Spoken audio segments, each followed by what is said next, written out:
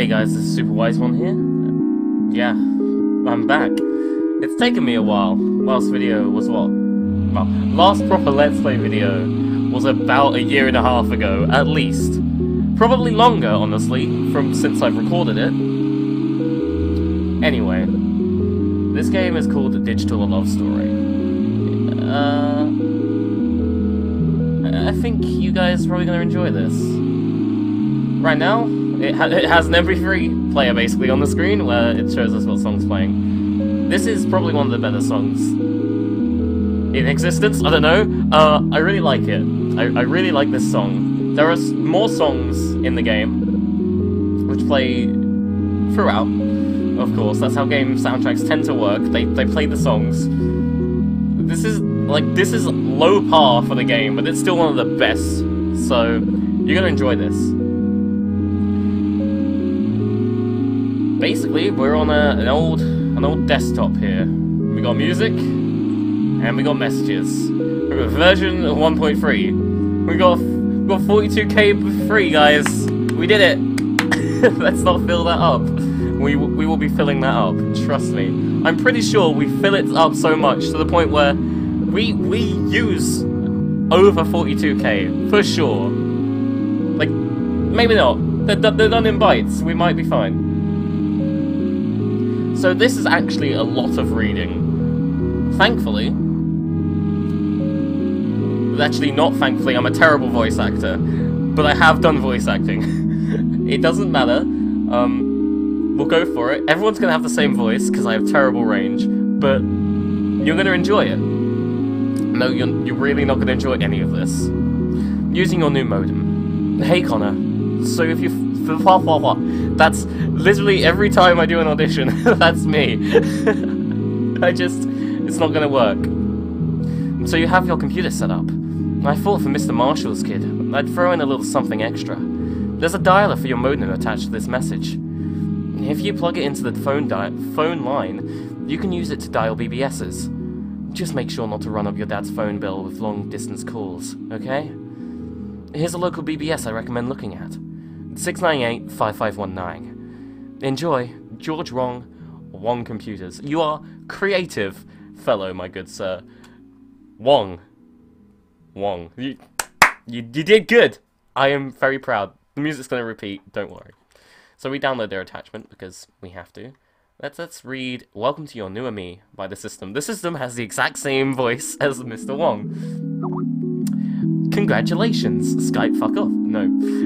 You've got a brand new Me workshop up and running. Here are a few things you might need to know when you get the blah blah. Blah blah blah blah. This is all instructions. It's a tutorial. But it's kind of relevant because basically your character has just bought this PC and they have no clue how to use the internet. Like, basically, no one knew how to use the internet back then anyway, so I mean, what do you expect? So basically just saying, to save, you go there, to lower the volume, go up there. Pretty easy stuff. Let's have a check if he's right. Yep, that's all okay. And then, save. I have played this before, because it's an amazing game, and I need to play it. It was about a year ago now, I guess. Yes, it was exactly a year ago. That is what it says. Right, so let's use this dialer application that we just got. So it's 698. Also, I'm a really bad typer, so you're gonna have to get used to that. See? I'm brilliant. This modem sound. Ow. Headphone users are in, which includes me. I'm probably gonna lower that in here, cause I can't. Nope. That's just not fun. No doors, no BS. Just your best connection in all of Lake City. I don't know where Lake City is. I'm guessing, like, I have no clue. I'm guessing it's a place in America. Let's think of a password, a relevant password. Don't mess up, don't use your actual password like you did when you first played the game. I'm such a tease. Alright. Here we have the BBS dialer. Yeah. It's basically just like a message board, I guess. I'm quite young, I'm only 16, so I don't exactly understand or remember, I kind of understand it, I don't remember how computers worked back then. I'm an MSN Messenger kind of kid, so I was not from the time of using messenger boards and, like, dial-up, so... Even with that, it still feels incredibly, nostalgic for me, which makes no sense. Also, a lot of this game teaches you about computers and computer history, which is absolutely amazing. I am enamored by this kind of stuff. So, this is a message from Blue Sky. The first computer virus appeared on ARPANET back in the 1970s, or just the 70s if you're cool. Called the Creeper, not the Reaper. It travelled across every open system on the network it could connect to. Spawned a new copy of itself, and dumps the phrase, "I'm the Creeper, catch me if you can," to the screen. I'm pretty sure I've heard of this before. I don't know where. I know I've heard of it though. Probably like, there are a few games that do this kind of thing where they talk about like viruses or just old computer things. Like, I'm pretty sure 999 did this a couple times. Eventually, a program called the Reaper was developed to clear the infection. It worked in the exact same way, spreading the virus across every available system on the network, self-replicated, and deplete the Creeper wherever it could be found. You're gonna have to put up with me stumbling over every word in existence. So, Reaper Creeper, I don't know if Reaper Creeper is even a thing, but, and I also don't know if the World Ends With You was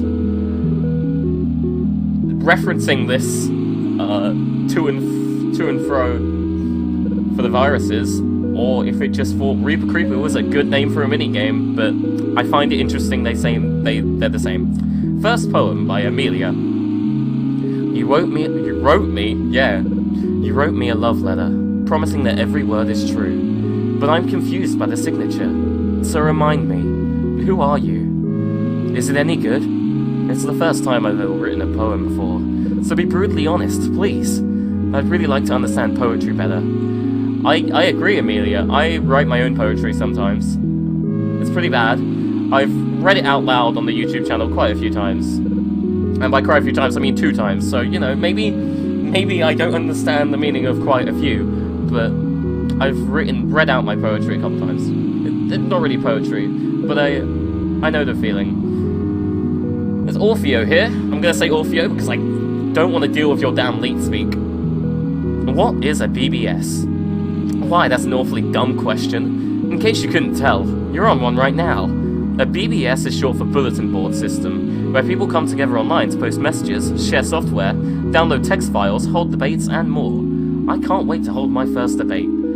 Alright, now that we've sent replies to all of those, which I was doing while we were rating there, they'll reply back occasionally. You can't control what you reply with, because this isn't a magic game. It literally... How would you ever program that? This is an indie game made by one person who made a couple other visual novels. I guess this is technically a visual novel. What's the name? It's a really long title, and I played it first, and that's how I discovered this game. And I cannot remember. Oh yeah, you can download these if you want to. I think it's important that you do. It's basically important that you do everything you can. Alright. Yeah. The only way to get the messages back is to... Yeah, leave and then open your messages. New. So, open history. It's funny that you ask. I had no clue what I asked, mate. I literally did not ask anything. I just replied. I actually am interested in putting together an open history of online computer use starting from the 70s up to today. Right now I have bits and pieces of it completed, but unfortunately it's not all connected in the moment. Publication. It is certainly a possibility. I'd read that, Blue Sky, so hit me up. Computer viruses. No, not at all. ARPANET's basically a big government computer network, also called the Internet. Whoa, thanks for that. Well, it used to be military. Anyway, and it was back in the 70s. Now the military has a separate network, Milnet. I've never heard of that before. I didn't know. And the ARPANET Internet is just government researchers and college computers. Not anymore. Right now, it's just a couple hundred nodes, with maybe a few thousand people accessing it in total. I cannot believe an internet existed that did not have, like, 1 billion people on it at once. I mean, to be fair, I use the internet around 2006. I went on the first time I went on the internet was when I was like 10. Actually, no, it would be about like 8 or 7. So it must have been around 2006. So, you know, I kind of remember a few things, like YouTube not being popular. Like, I had to discover YouTube from my brother, which is amazing. And I made an account in 2009, or like the start of 2010 was my first account. But it's growing way faster than most give it credit for sure. Especially now it's opening to commerce. By 1998, there'll probably be thousands of computers on it. That's pretty neat stuff, really. It'll be way more than 1,000, let's be honest. I do suppose you're right. Thanks, I appreciate your directness. I'll have to keep that in mind for my next attempt. To tell you the truth, I'm really glad you replied. Nobody else really had anything worthwhile to say. Just some compliments that are obviously false, and asking if I really was a girl. Why would anyone ask a question like that? But you seem nice, SuperWisemon, and much better than that. Thank you. Please don't use my screen name. That's awkward. Thanks for registering. Your password is near. Sorry. You're not getting near. Okay, let's see if I can remember it. I'm hoping that was right. It probably wasn't. Oh my god. Great. Where's the message? Using your new modem. There we go. 698 or 618. I was close, okay? I was really close.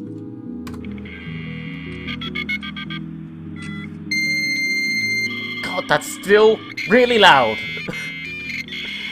RIP headphone users, including me, because I'm a headphone user. This is just not fun. Yeah, this song does kind of loop all of the time. You know, at some point I'm going to accidentally type in my real password, and I'm going to, oh shit. It's going to happen. When I see password, I just type in the same thing. Every time. Right, let's just check. I always like doing this just before I open anything, because I know I'll need to... There are times where you get stuck and you have to go through like 50 different BBSs, and it's just safer to do it that way. Computer viruses, part 2. Viruses didn't really hit the big time until they left the networks, and in 1981, a virus infecting floppy disks was released into the wild, slowly letting itself be passed around disk by disk. Now, anyone with an Apple II could be a target. But it wasn't until last year, in late 1987, now we know what year we're in, 1988, that a virus that actually destroyed data was discovered on a closed network. It's only a matter of time before destructive viruses spread to the general public. Is it only a matter of time? Basically, yeah, I didn't need a rhetoric. Only time can tell. But this scary prospect is all too possible. Lack of downloads. Well, Lake City Local isn't really about the wares. Wares? I'm guessing it's wares. Or hacking or any other illegal stuff. You know, the sysop here doesn't... It's sysop, I'm sorry. It has to be sysop, because sys as in system and then op as in, I don't know, operator, I guess. Doesn't really want to get himself arrested or anything. You could always check out the Matrix at 2.2. There we go, alright, you've got to remember that. I'm not going to remember that. Ever. To be fair. I would try and look for some paper to write it down on, but I don't really want to. Alright. The BBS FAQ. How many people are on BBS? Well, that varies depending on which one you're on. It can be anywhere from dozens to over 100 users. Some will only allow a person to dial in at a single time. Others have as many as 10 phone lines, letting many people stay online at once. I'm guessing this is like one of the smaller ones, because there isn't any kind of direct chat. Which I guess would be like a mainstay if there are more people online. Some are even further connected, or even further connected to bigger networks, like FidoNet or the internet, connecting thousands of BBSs together, all across the entire world. Just if you want to. I guess that's it. I think that's all I've read there. If I go home again and then click messages, no, we didn't get any more. So let's check. Yeah, you don't have to close that, but you'd probably want to. Tends to be a good idea. Now we got to remember the lack of downloads so we can get on the Matrix. Self-confidence. No, I know exactly what you mean. I really do feel the same way all the time, you know. A lot of hackers have this very strong sense of self-identity, and I'm very envious of that.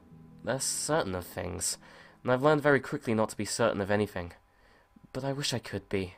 Does that make any sense to you?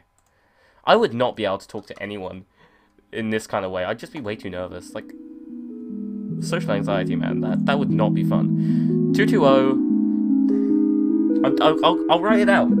I have paper, a printer paper, but I don't know where I have a pen. I'll find a pen. Found a pen. Yes, sorry about this. But I like to make this authentic. I think you get an app later, which, you know, I have no lights on in this room, so there's no way in hell I'll even be able to read that. You get an app later on. Yeah, I hate the fact you can't move the fucking mirror, windows. 220-7683, was it? I have really terrible memory. I have absolutely awful memory. Let's just say it was.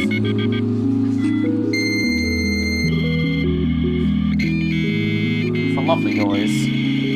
Yeah, I'm pretty sure someone sends you an app that, here's new music, that actually lets you save passes and stuff. And they recommend using a different password for each string, which I would, but I don't even do that in real life, and I just want to keep throwing that joke in your face. This is a seriously good song. Ooh, 2400 bored. Yeah, I don't care about Crimson Idleness. I'm going to turn that off next episode, because it's been so long since I Let's Played, I don't even remember to do that kind of thing anymore. Download all of those. PC Load Letter by Rocky. So of course, you're up late at the office, working on that important TPS report that you need done for the meeting tomorrow morning. It's hours after closing now, and you finally finish, so triumphantly, you send it to your brand new shiny LaserJet printer, only to be greeted with the following piece of inexplicability. We did it. PC Load Letter. Well, now you don't have to spend hours figuring out what the fuck's going on. PC is short for print cartridge, specifically referring to the letter size. In other words, put in more paper. Did people seriously fuck that up in the past? VRAM overflow. VRAM overflow? What the fuck does that even mean? The lament of your average AMI user. The problem lies in AMI's memory management, thanks to a bug that shipped in all pre-August 1988 versions of Workbench. And any malicious or even poorly programmed application can make your AMI's frame buffer perpetually load itself with garbage data, rendering your computer nigh unusable. The only real solution is to upgrade, unfortunately. Standard library.h error, I'm guessing. Every time I try to build something with no matter what I do, even the simplest program, it always throws the error incompatible types in assignment at line 322. What the hell is going on here? Does AMI just plain old ship broken, or what? AMI C. I thought that was a bracket, I'm sorry. Right, there are a bunch of new people here. I'm gonna send them all messages, and by a bunch I mean 2 apparently. Let's look at the messages. Help, VRAM overflow.